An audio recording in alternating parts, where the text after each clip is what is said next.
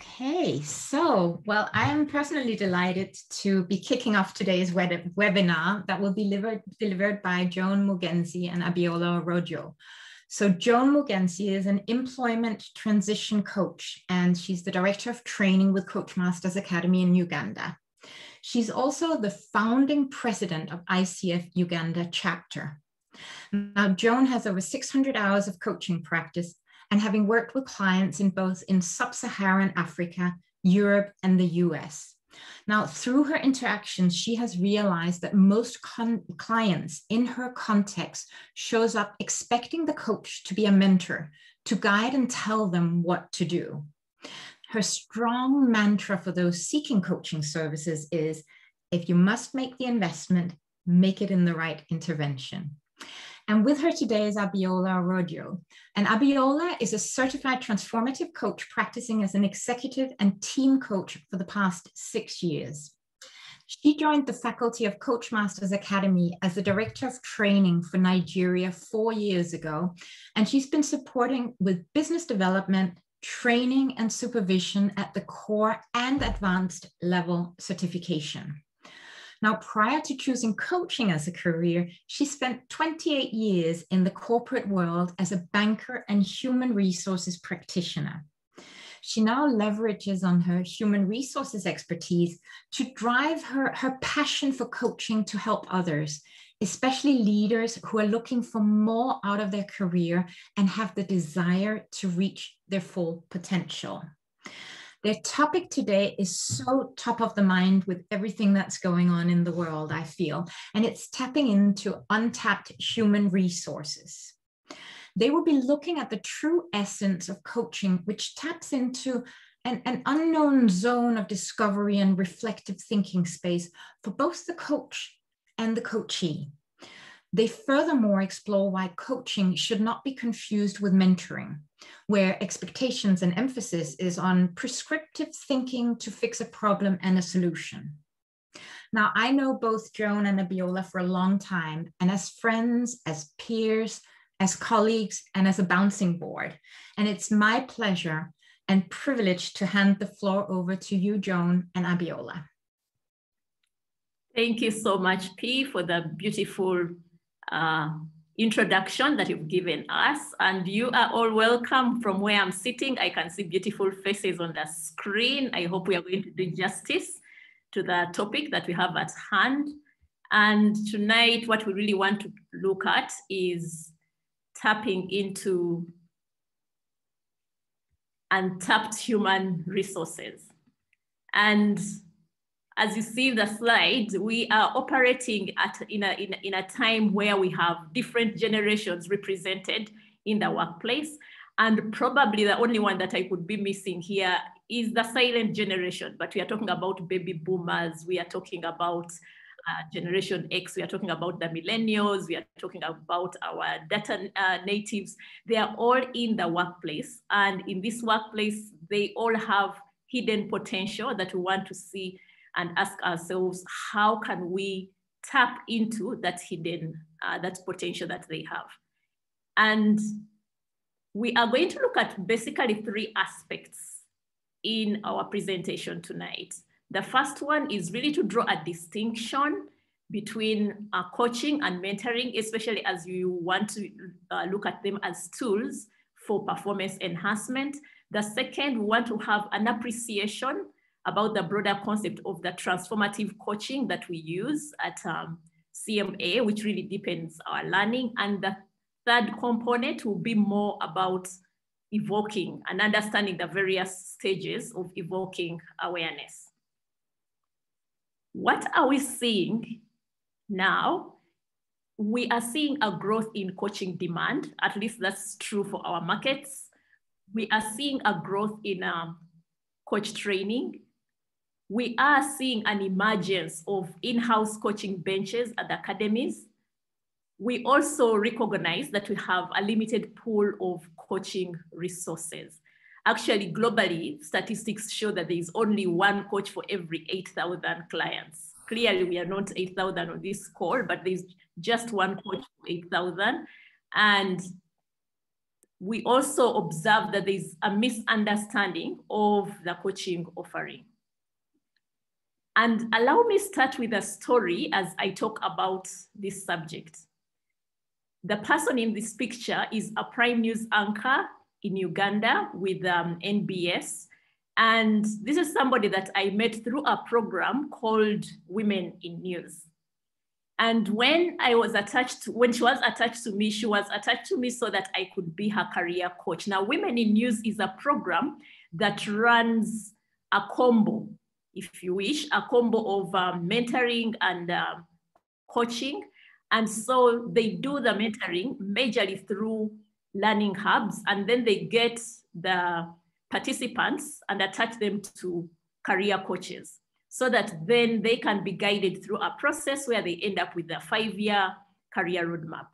So this lady was attached to me, and her 5-year plan was to become a news anchor in those 5 years. We started on the journey, and in exactly 4 months, she had achieved her goal of becoming a prime news anchor. And so the job for us became, so what next, given that you've achieved your dream within 4 months? And so that kind of changed the dynamics. And all this had a lot to do with the kinds of conversations that we're having, unearthing things and surfacing things that were not very obvious to her. And so for me, that was something that was really exciting. And 1 year down the road, she was nominated the best news anchor for her media house. So yeah, that is it for us when it comes to coaching. And what does it mean when we talk about these untapped resources? When we are talking about untapped resources, we are really looking at the human being and thinking about how they show up. So when they're going to express themselves and the untapped resources within them, they are going to feature more in their way of being. And it is majorly at 3 levels: the thinking, the doing, and feeling. Remember, they are different generations. They're going to express themselves differently. So how do we show up for them? And what we have seen is that there are these 2 tools that come in. I really just love the way these waterfalls are helping us illustrate this contrast. Mentoring is more of an inpouring. So you're basically looking at a relationship in which a person with experience, expertise, and wisdom, who is your mentor, helps another person because they've been there, done that. So they're helping this person to catch up, and therefore the mentee is leveraging the experiential wisdom of the mentor. Whereas in coaching, we are looking at it as a partnership, where really we are in the business of challenging the thinking process. So it's a thought-provoking and creative process that will also inspire the person that you're coaching to maximize their personal and professional potential. So both of these are helping people to anchor their potential, but they're doing it differently. And just to use a little bit of an illustration here on this coaching, mentoring, managing continuum, you realize that coaching is non-directive. And it starts from the extreme of the coach showing up as somebody who knows nothing. And when I say know nothing, I'm not talking about being dumb. I'm talking about you coming into the space with an open mind. You're going to ask questions that are going to create a little bit of enhancing awareness. And you're able to ask instead of telling. Just before this call, we had an interesting coaching conversation where things showed up for the client and they were not just obvious. So that is what happens, that when you're in the middle of a conversation, you're going to have some awareness that will show up for you, and that will influence your forward action. Whereas mentoring, on the other hand, starts with somebody knowing a lot, and probably that's your ticket to becoming a mentor, that you must know a lot about the subject matter in which you want to support the mentee. Because you're going to tell, you're going to advise and guide, and you're going to share your experiences. And it's interesting that research has also been done, and it shows how much is retained when instructed versus when somebody is coached. And what we see is that if people are simply told, they will retain 70% after 3 weeks, while they will only retain 10% after 6 months. Then when it comes to being told and shown what needs to be done, After 3 weeks, 72% will have retained the knowledge that they received, while after 6 months, it comes down to 32%.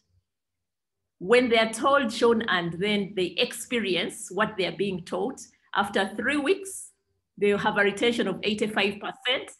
And after 6 months, they will have a retention of 65%. Now, just think about it. If you're simply going to tell people what to do, if within 6 months they are retaining 10%, what will happen after 6 months? So for HR people on the call, you can think about the training programs that you have and ask yourself, what kind of methodologies are being used? What kind of investment are we getting out of that? And I just thought that we could share some of the examples that we have. One of the opportunities we had, myself and Abiola, Coach Masters Academy was part of the pool of coaches that offered Microsoft support to support 1,200 global sales executives. So we were part of this process. And the idea for Microsoft was to resurrect the coaching component that seemed to be silent. And the approach that they used was to offer both experiential training, meaning that they got their in-house people and equipped them with coaching skills, but then attached them to coaches so that they could experience and see what that is. Recently, when we had the Africa Executive Coaching Conference, Safaricom shared and said they have 110 accredited coaches, and their focus is that they want to be a purpose-led company. And they're looking at people as enablers. The end result of their processes has ended up in an 85% level of staff engagement.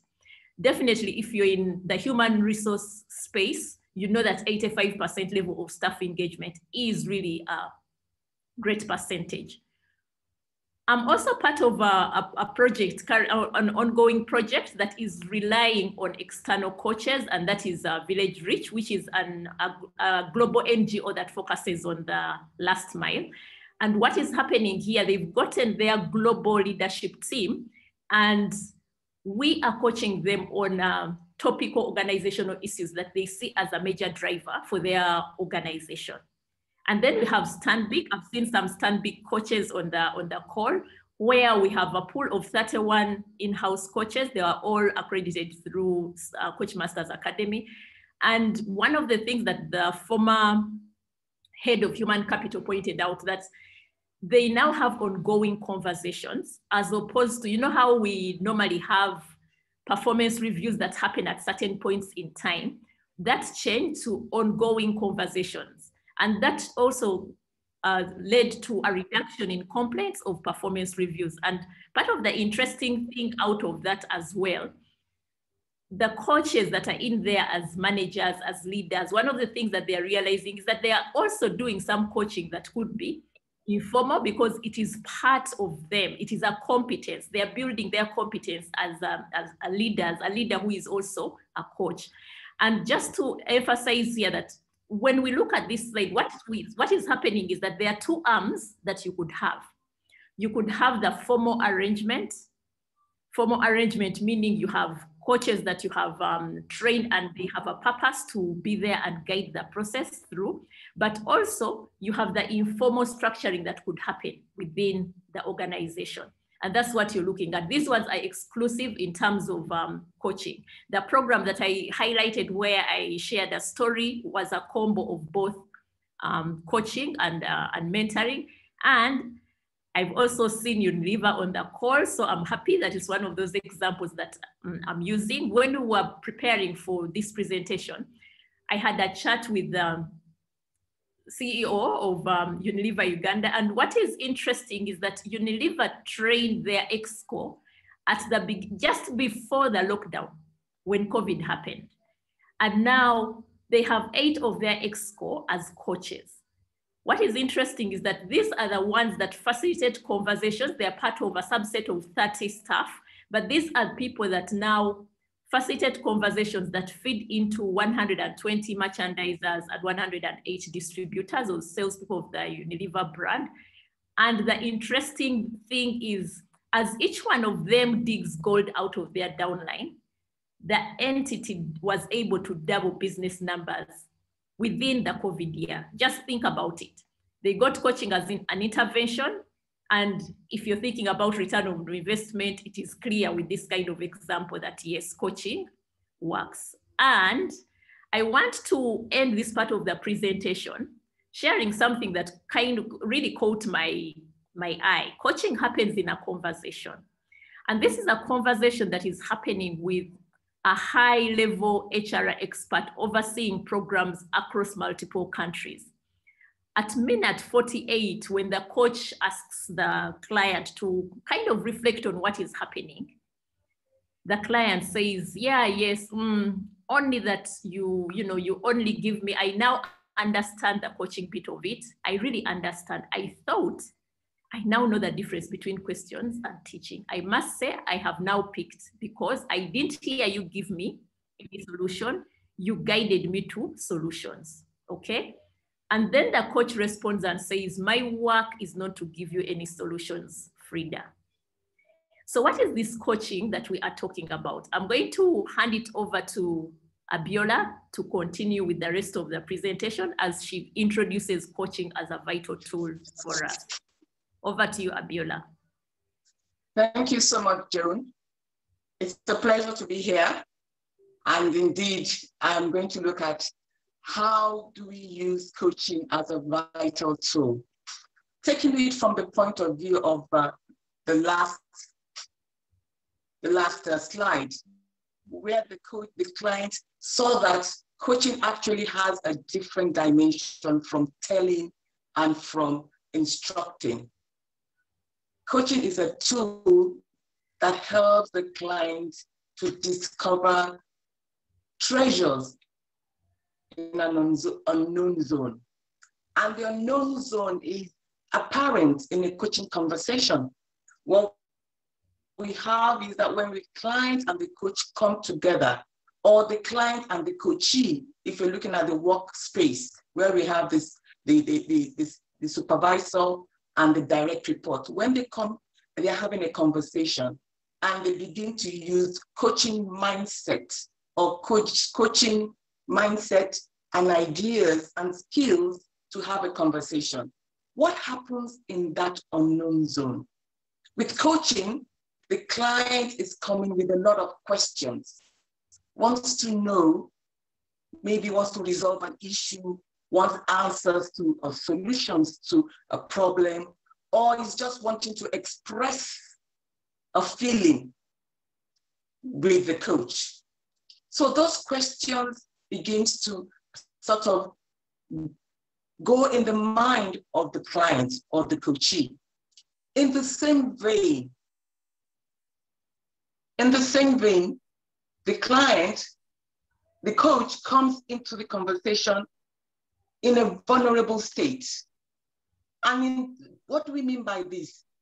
The coach doesn't come with anything in terms of knowledge, preconceived idea, or premeditated idea of what the client is coming into the conversation for. Sometimes the coach doesn't even know the topic. But when they have a coaching conversation, they're in a space where they want to discover. They're in a space where they want to unearth the treasures. They're in a space where they want to make new discovery. And that is the power in coaching. Next slide. Now, in a typical coaching space, the client comes in with a lot of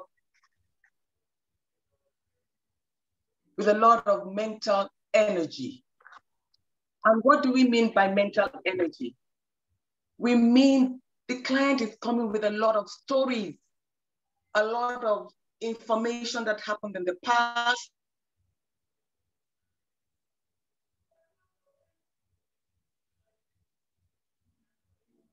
situation from on to solutions to, and they're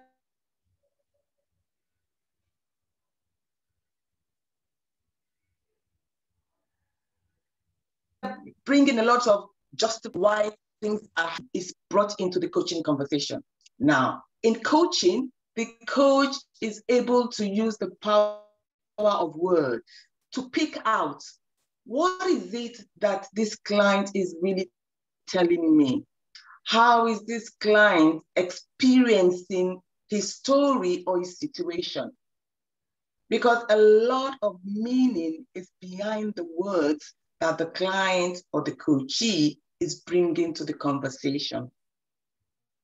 Now, the coach is also able to use those words to make powerful inquiries.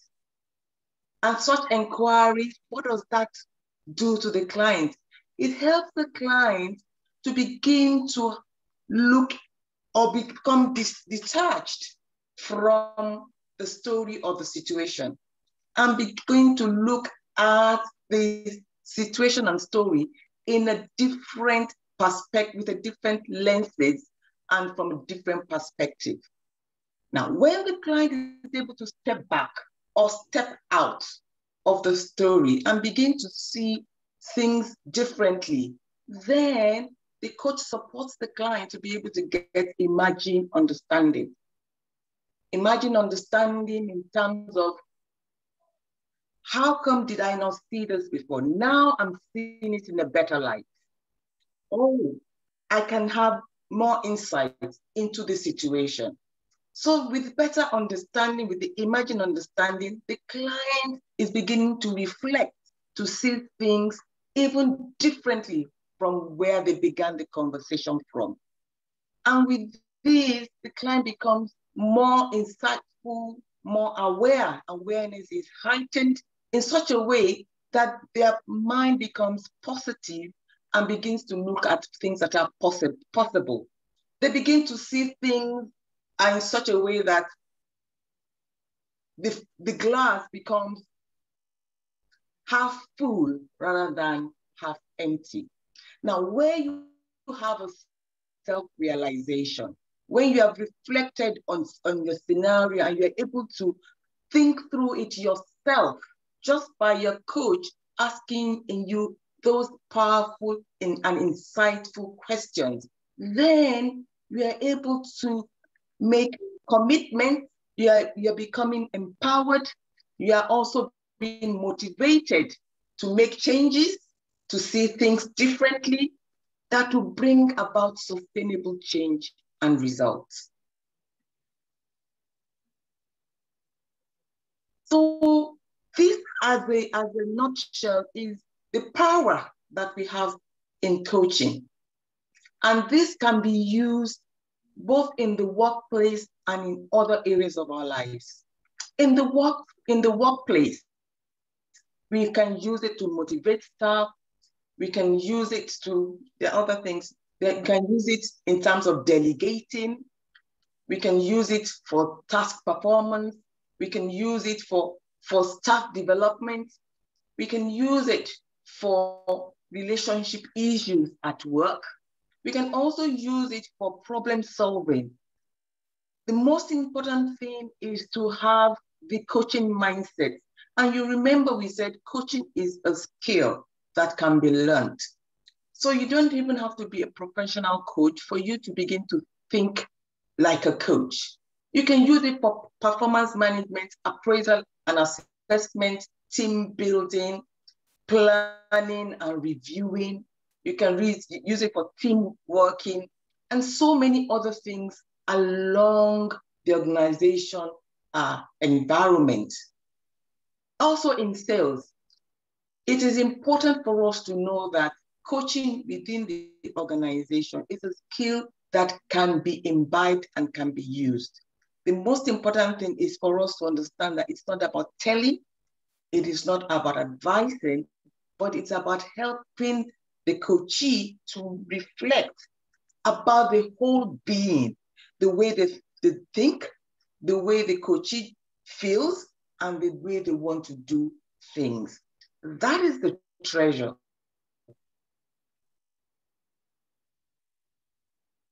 That is the human resources. Now, as Academy, we have a highly acclaimed proprietary framework of awareness, clarity, choice, conversation. This supports the notion that the coach can help the client to experience powerful shifts in their thinking. through the process of heightening the awareness and deepening the learning, and using whatever comes out of that learning as the emerging understanding for forward action. In the organization, we're looking at what is going to help us to do better in performance. What is going to make our staff, what is going to make staff, the workforce, more effective? Now, we're saying that we want to have a workforce that have the capacity to think through and reflect through things on their own.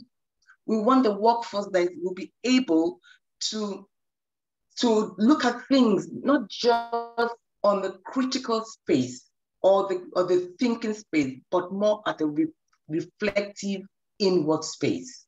Next slide. Now, what we're saying here is that the client or the coachee most times will come into the conversation, and in the work environment, you see that a lot.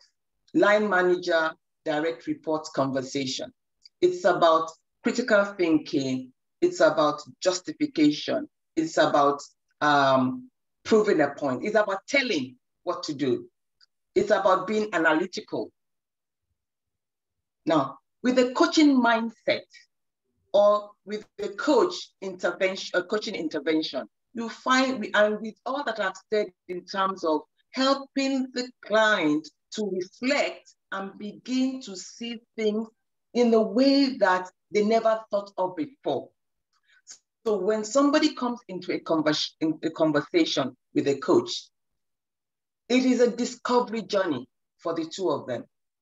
The client is coming to unearth things that they probably knew before, but was blindsided by them, or things that they didn't even know about before that they're going to discover. And the resources to get to that point is within the client. This coach is just supporting them to unearth it.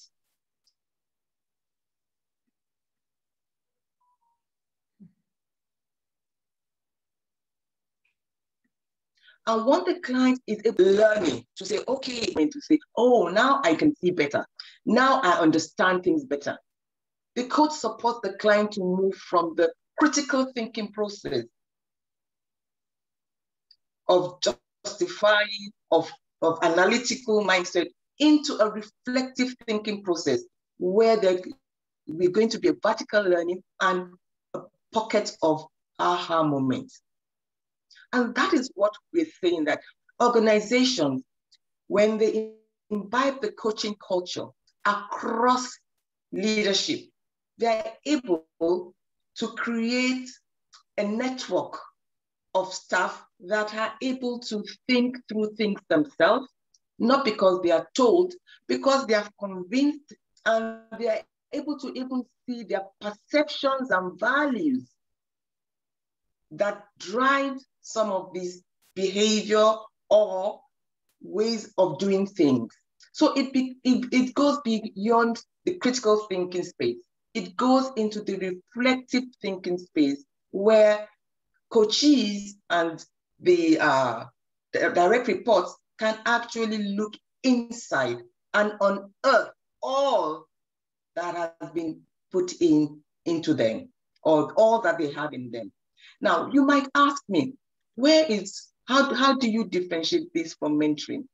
Now, we were talking about mentoring because we said that the mentor puts in the client. The mentor is supporting the mentee with their own experience, and they're giving them a wealth of experience. And they play a role model role for the mentee. Now, coaching goes further. What coaching does is that all that is in the mentee or in the client can be better utilized because they can use it in their own specific scenario. For the mentor, they are sharing experiences, which is specific to them. It had happened to them and they're sharing it. But for the coachee, they need to discover things in their own way. That means that meets their own particular circumstance and scenario. And that is why coaching is added value and is also supporting whatever impact that mentoring brings to the table. It takes the impact of learning to a higher perspective. It also enables the coachee to be more committed because they are convinced from their inner mind as to why they should take an action. They can see things from different perspectives. They have looked at things in various ways and they can be convinced that this is the right step for me and this is why I'm behaving this way. So there is understanding, there is meaning, there is reflection, and there is interconnectedness. That is the essence of our session today. And I would just want to, before rounding up, I want to ask and say, what is it that is resonating for you? I want to invite you to ask, what is your thought process in terms of how coaching can really be embedded in human resources in the workplace? What process are you looking at? And what is it that you want to share with us, even in this session today? I'll hand over to Pernille to anchor that.